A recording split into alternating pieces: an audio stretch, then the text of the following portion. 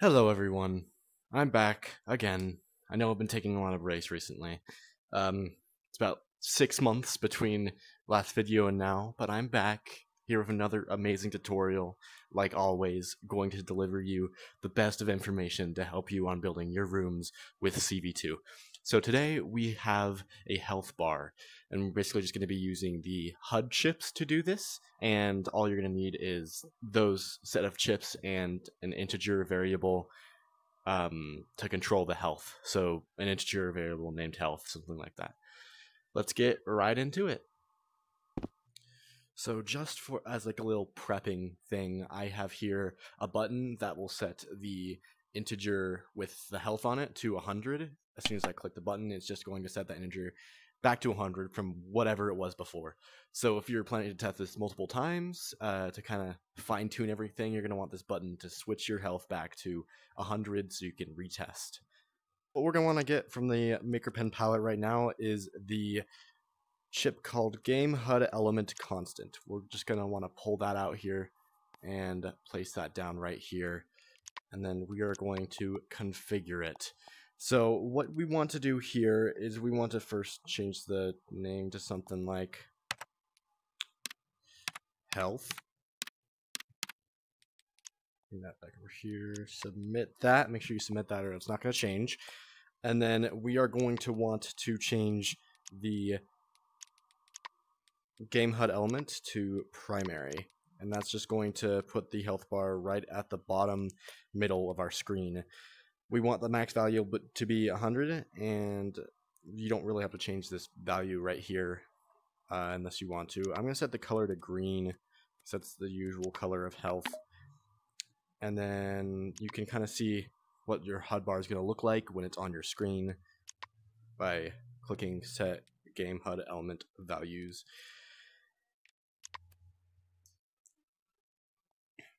Once we have that configured, we want to actually set the Game HUD value to the value of the health. So we are going to want to constantly change that, and that means we must get an event receiver. And you may think that we would use an update 30 Hz, and that is definitely a possible option, but if you want to keep your CPU at a low, we are going to actually use the health changed. That's basically just going to set out an output whenever this integer changes at all. And then we are going to get a set HUD value. You're going to search up set HUD and then find the set game HUD element value. There it is. And then we're just going to put that down right there. Connect this target thing to our HUD element. Then we're going to set the value to the value of the health and set the game value or the execution to the event receiver health changed. And that's really all you need. Now, whenever your player with the health integer takes damage or anything, that's going to update on their screen.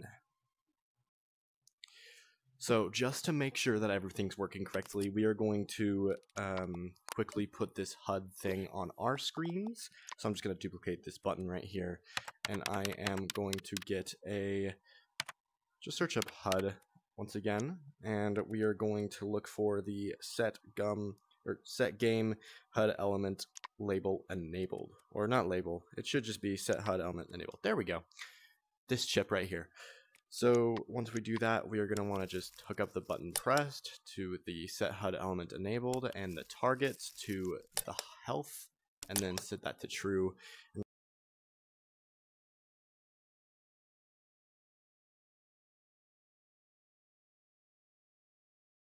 When we press the button, you see we have our health bar now.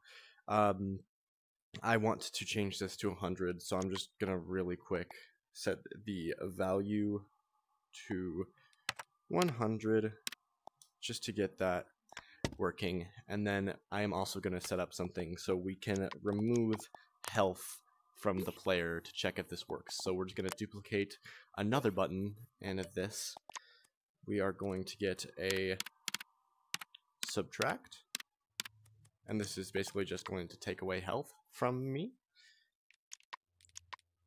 And then we're going to hook those two up, and we are going to set the value to something like 30. It really doesn't matter, whatever amount of health you want to be taken away from the player.